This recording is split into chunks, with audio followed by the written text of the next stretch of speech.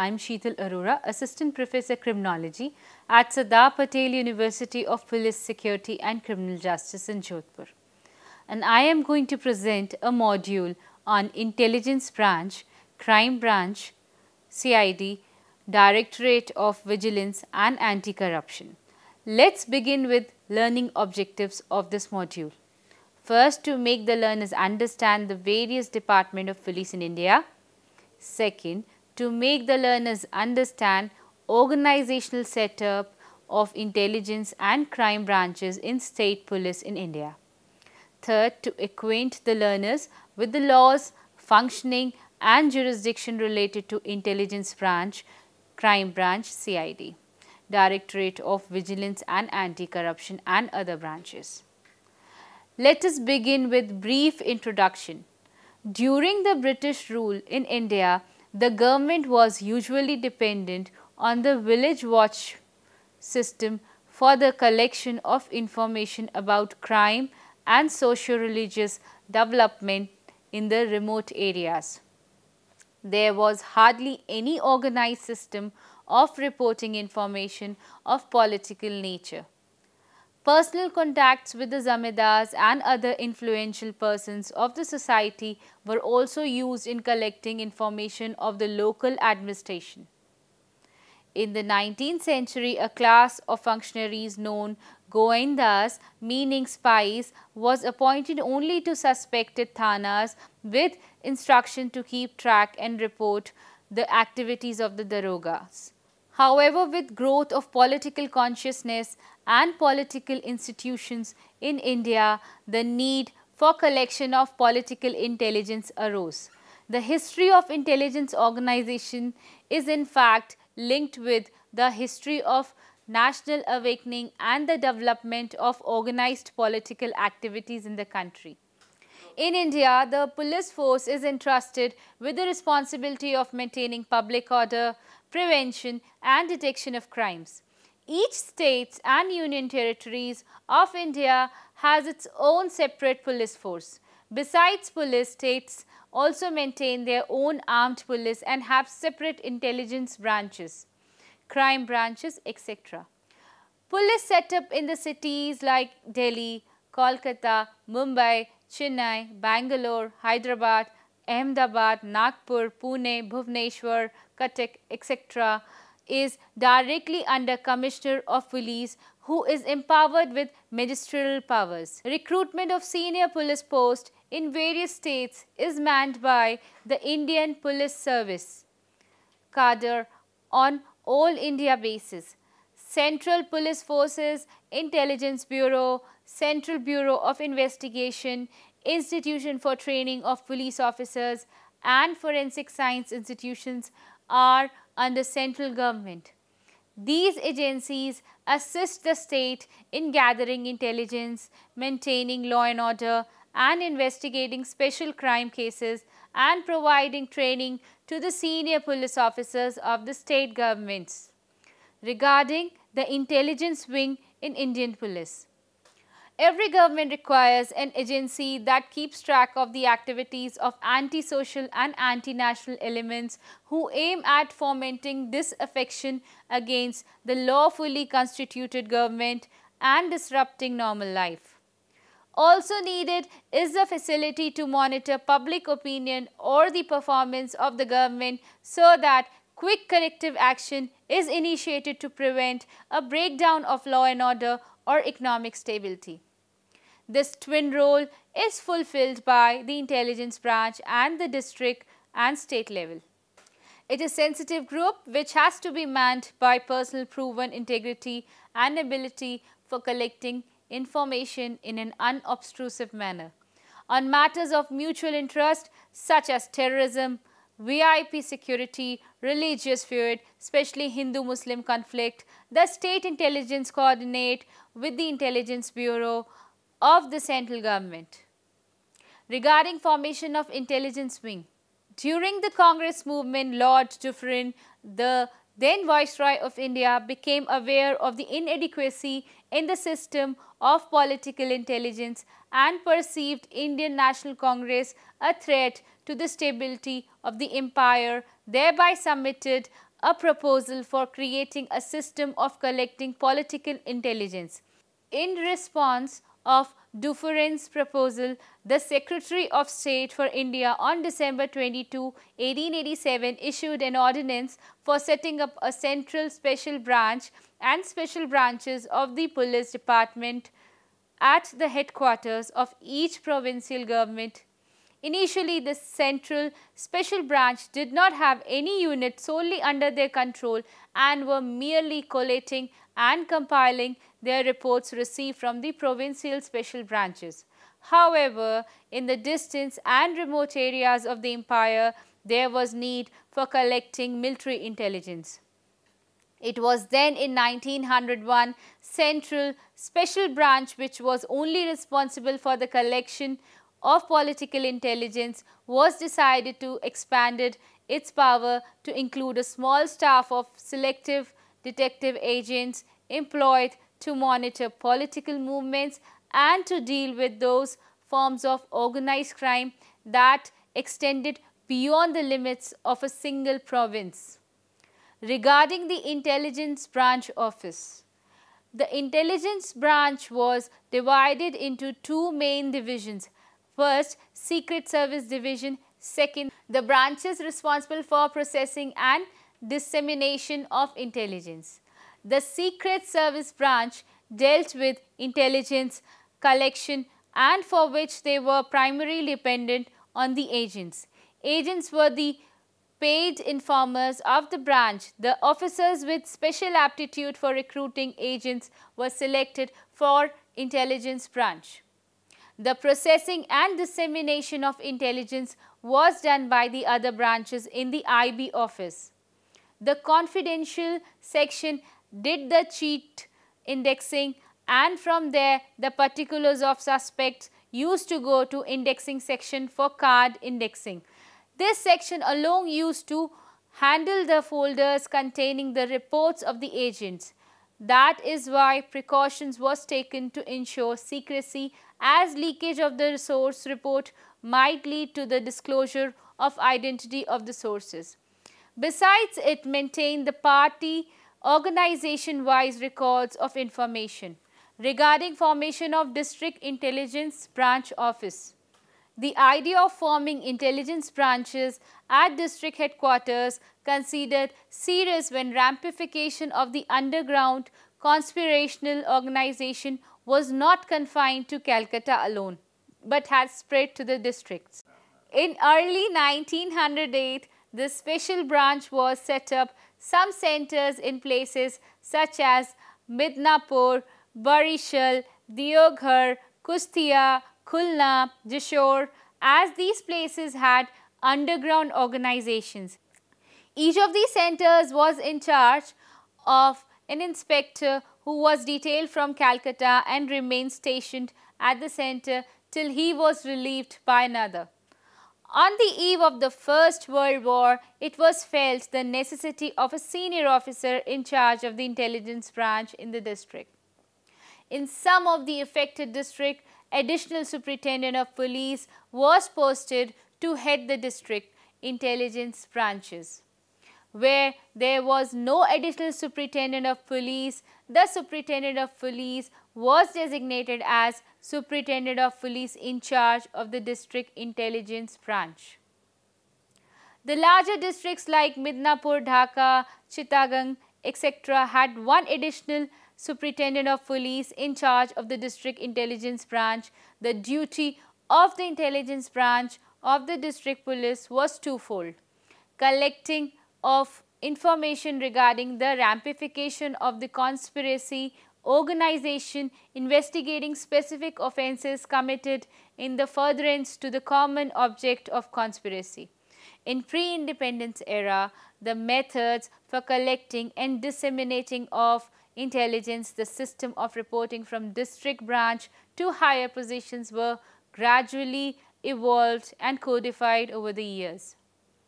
It, however, goes without saying that the intelligence branch in Bengal showed outstanding ability in dealing with the terrorist violence during the period before independence.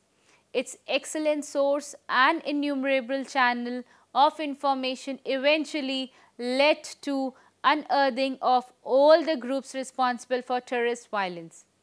After the Government of India Act came into operation in 1937, the intelligence branch started losing its close contact with the Intelligence Bureau, but it retained its efficiency and capabilities to a great extent. The Quit India movement of 1942, the Tebhaga movement of 1946-47 and the communal riots of 1946 are three major political upheavals which broke out in the province before independence. The intelligence branch competently faced the challenges of these upheavals. Even during the war, the IB performed counter-intelligence tasks with great ability. The partition of Bengal province and independence were followed by communal holocaust and an unending stream of refugees from East Pakistan. As the transfer of power was taking place, the records of the intelligence branch and intelligence bureau were hurriedly destroyed or taken away, resulting in immense loss of materials for history, which cannot perhaps be fully compensated. After this, till 1969, there was no terrorism and not much of militancy in politics of the state. So, when the Naxalite insurgency broke out in the state in 1969, the intelligence branch was caught on the wrong foot. However, by 1974, it succeeded in reviving its glorious past. Regarding post-independence, in the post-independence period, Shri P. K. Basu as DIG IB did a pioneering work not only in the field of intelligence but in matter of reorganization of branch. He had revised the rules for internal functioning of the intelligence branch, and in 1965 IB was totally separated from the CID, for which another DIG was appointed.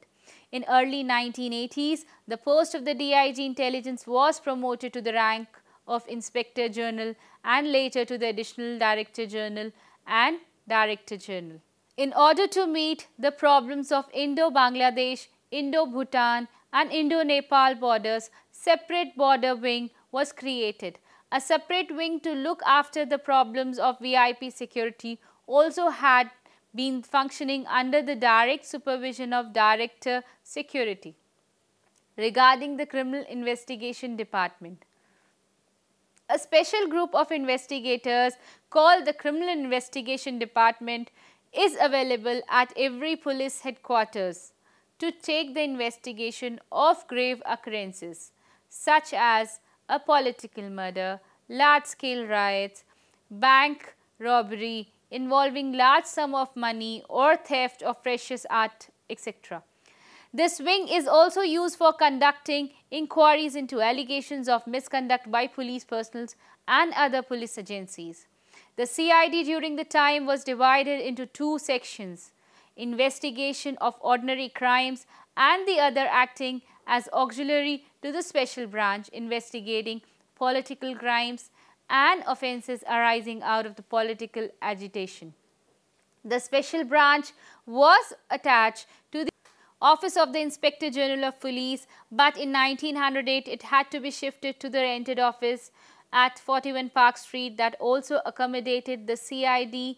Denham was then acting as special assistant to the Inspector General of Police and was in charge of the special branch. His service were transferred to CID as special assistant to DIG CID in charge of the special branch. The traumatic events of 1908, however, called for considerable expansion of the special branch. A case study of Bengal as 41 Park Street was known to have housed the CID. The functioning of the special branch from this building became somewhat difficult. The secrecy was not likely to be maintained in an open office, therefore 7 KYD Street was taken on rent for the purpose of opening a secret office of the special branch. The Government of India gave great importance to the Bengal special branch in view of the fact that Bengal at that time was the epicenter of political agitation and terrorist activities. In no other provinces the special branch was recognized and strengthened the manner it was done in Bengal. The staff of the intelligence branch was considerably increased during the First World War when a full-time Deputy Inspector General of Police was appointed to head the branch. Now regarding Directorate of Vigilance and Anti-Corruption. The Directorate of Vigilance and Anti-Corruption deals with the disciplinary cases against delinquent gazetted officer of all departments under the concerned state government. Complaint received against gazetted, non-gazetted employees from various sources are also processed. In regard to specific serious irregularities, investigation is done through Anti-Corruption Branch. The branch conducts surveillance and apprehends corrupt public servants through laying traps and raids and are presented in the criminal court. This can be further understood by examining the example of Directorate of Vigilance, National Capital Territory, Delhi. Regarding Directorate of Vigilance, the Directorate of Vigilance functions under the supervision and control of Chief Secretary, who is also Chief Vigilance Officer for the government of the National Capital Territory of Delhi. Directorate is headed by the Director Vigilance, who is also ex officio Joint Commissioner of Police Anti-Corruption Branch. It consists of two wings, that is Anti-Corruption Branch supervised by the Joint Commissioner of Police Anti-Corruption Branch and the Vigilance Branch, which is being looked after by the Additional Secretary Vigilance. The Directorate deals with disciplinary cases against delinquent gazetted officers of all departments under the government of NCT of Delhi. Complaints against gazetted or non-gazetted employees received through general public, CBI, CVC and other sources are also being processed. With regard to specific serious irregularities, investigation is done through Anti-Corruption Branch that functions as investigating agency. The Directorate also functions as nodal agency for advice on vigilance matters to CVOs of local bodies, vigilance officers, HODs and other organizations of Government of Delhi. Regarding administrative setup, the Directorate of Vigilance and Anti-Corruption Branch functions under the supervision and control of Chief Secretary Delhi, who is also Chief Vigilance Officer of the Government of NCT Delhi. The Director Vigilance, who heads the Directorate, is also designated as Joint Commissioner of Police Anti-Corruption and function as Special Secretary Vigilance and Anti-Corruption. Regarding working, the Director Vigilance held meeting with vigilance officers of various departments from time to time. It monitors the work of the officers and provides suitable instructions, guidance to them. Important cases are frequently monitored by Director. Quarterly reports from all vigilance officers are obtained in a business-like performa. The performance of the Directorate is reviewed from time to time by the Chief Secretary, CVO, Anti-Corruption Branch. Not only investigates the cases of corruption and bribery against public servants for offences punishable under Chapter 9 of IPC and various other provisions of Prevention of Corruption Act 1988, but also conducts vigilance inquiries against them. The branch has also been declared as a police station having jurisdiction all over NCT of Delhi. They are authorized to lay traps against the employees of the Delhi government, local bodies, other state and central government departments and their undertakings located in the entire extent of the National Capital Territory of Delhi. Regarding monitoring, surveillance, regular monitoring, review of work on weekly basis is done by Additional Commissioner of Police Anti-Corruption and every month by Director Vigilance. The Anti-Corruption Branch is now trying to reorient its functioning by emphasizing on intelligence gathering, devising preventive strategy, systematic and procedural changes and by undertaking a more holistic approach to contain and control menace of corruption. In order to tackle corruption, Chief Secretary Delhi has indicated the administration to focus on citizen empowerment, transparency and enhanced IT usage. Regarding anti-corruption wing, it basically conducts surveillance and apprehends corrupt public servants by laying traps and raids. It has been declared as a police station having jurisdiction all over the NCT of Delhi and is empowered to investigate all attempts, abetments and conspiracies in relation to or in connection with the offences under the Prevention of Corruption Act.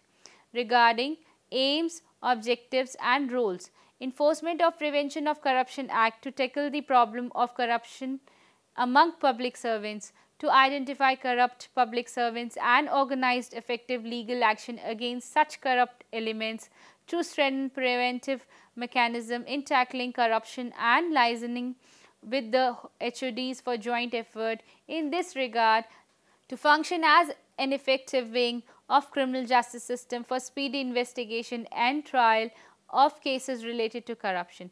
Let us conclude this presentation by the following points.